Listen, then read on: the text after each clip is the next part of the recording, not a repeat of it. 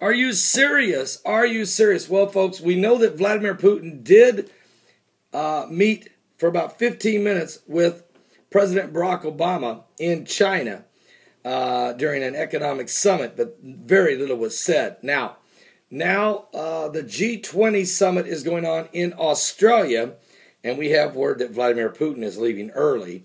According to the information coming out of Australia, Vladimir Putin has quit the G-20 summit early in Australia, saying he needs to get back to Moscow by Monday or tomorrow after enduring hours of browbeating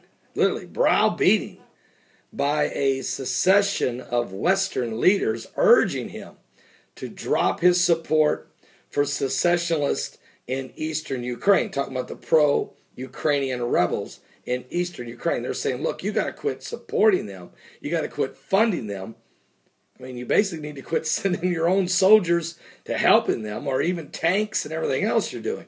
With the European Union poised this week to extend the list of people subject to asset freezes, the Russian president individually met with 5 European leaders, including British Prime Minister David Cameron and German Chancellor Angela Merkel, where Putin refused to give ground on this issue.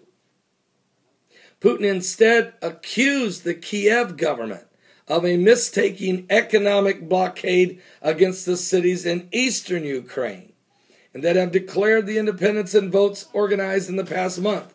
He said the action was short-sighted, pointing out that Russia continued to pay the salaries and pensions of the Chechens throughout its battle for independence. Justifying his early departure, Putin said, it will take 9 hours to fly and then another 8 hours for me to get to Moscow. I need 4 hours sleep before I can get back to work on Monday. We have completed our business. In other words, I've had just about enough.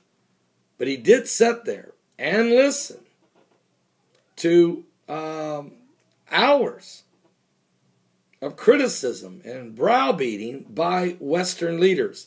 He did meet independently with 5 different European leaders.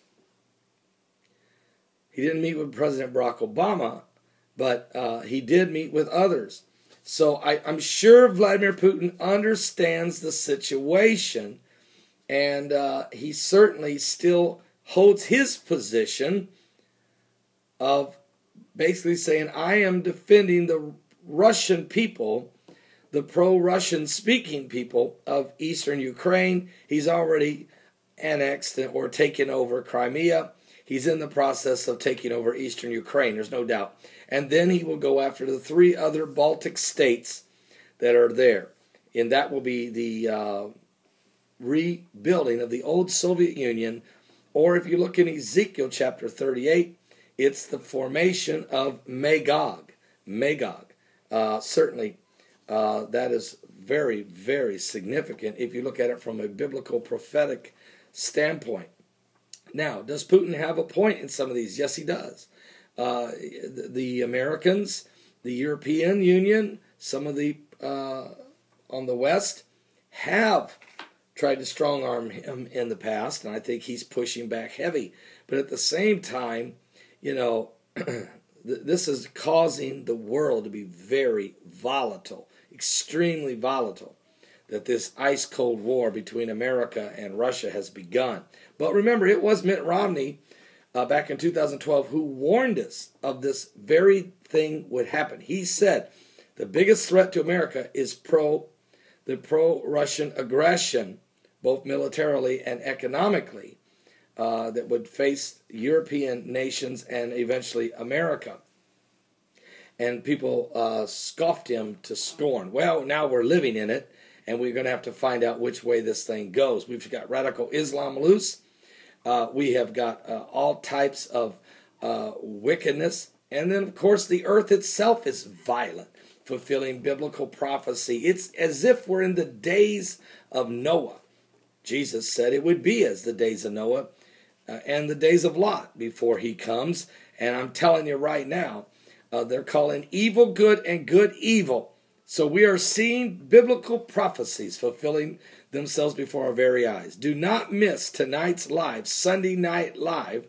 We'll be broadcasting it live from YouTube, as well as my website at www.paulbegleyprophecy.com, and also the other links that we use, including the Worldwide Network, Blog Talk Radio, and old and new live streams, okay? So don't miss tonight. It will be powerful, it will be prophetic, and it will be at 7 p.m. Eastern, Lord willing.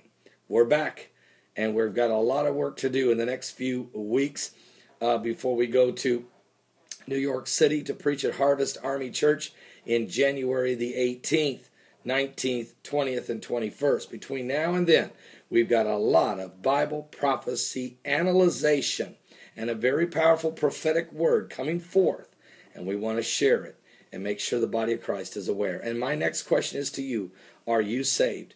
Have you been born again? Are you washed in the blood of the Lamb? Please give your life to Jesus Christ. We're running out of time.